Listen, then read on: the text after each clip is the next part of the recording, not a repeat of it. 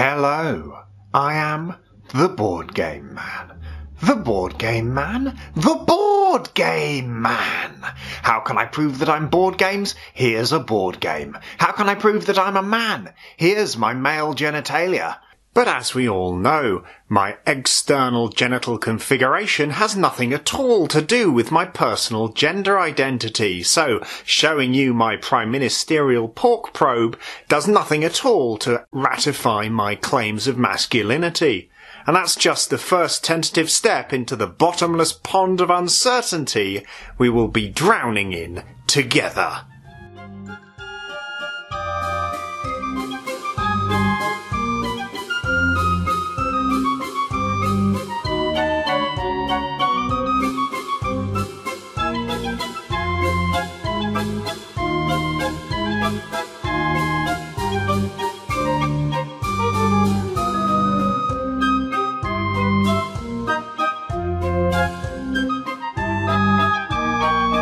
Hello, I am the Board Game Man, and today we're going to be talking about Train Themed Board Games. That's Train Themed Board Games. Board games with a locomotive theme. What do we mean when we say Train Themed Board Games? First of all, let's look at a few examples where we might easily go astray. First up, this is Ivor the Engine, and on the surface it might look like a classic train themed board game.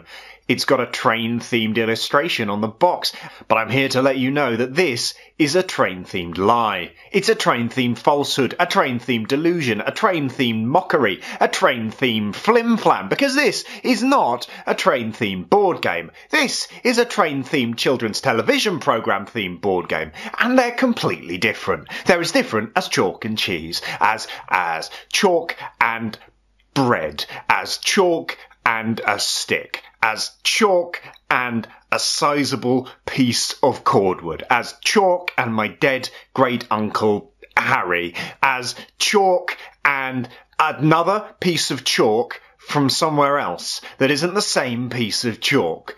They're utterly different. I don't know how you made that mistake, and frankly, I think there's something wrong with you.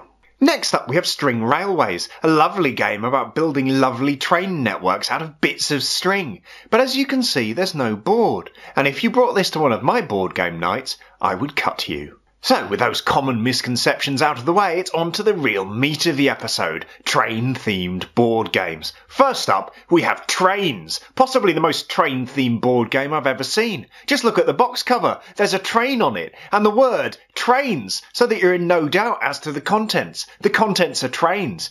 Look inside, look at these lovely cards. This here is a train card, a normal train card. A normal train, the backbone of any rail network, the spinal column of any rail network, the nervous bundle of any rail network. And with our lovely normal train card, and with our lay rails card, and with our landfill site card, we're going to build a lovely train network all over this hexagonal map of Japan.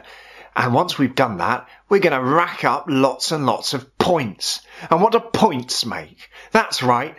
Points make a convenient metric by which to determine which, out of you and all the people you know, is objectively the best human being. Speaking of points, it's time to Ticket to Ride.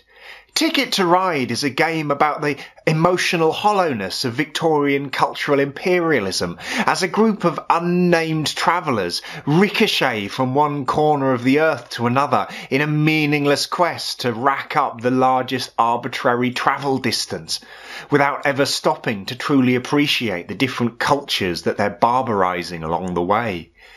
It's a little bit like Where in the World is Carmen Sandiego, except that Carmen Sandiego died years ago and nobody bothered to tell you. Or like Trains, Planes and Automobiles, except that all of the planes have been hijacked by Somali pirates and all of the automobiles have been taken into foster care.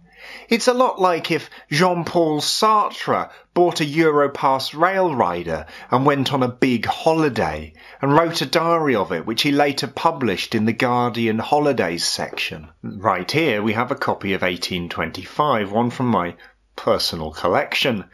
Due to YouTube's obscenity policy, I'm not able to show you the contents, but suffice it to say, this is a heavy economic engine building game about the economics of building heavy engines.